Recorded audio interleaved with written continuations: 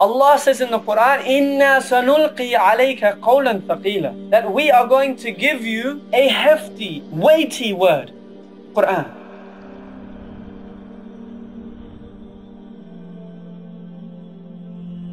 So every word of the Quran is heavy, it's weighty. When the Prophet ﷺ revelation would come to him, it's been narrated that he would perspire, he would sweat, he would feel tired and shattered once revelation was given to him.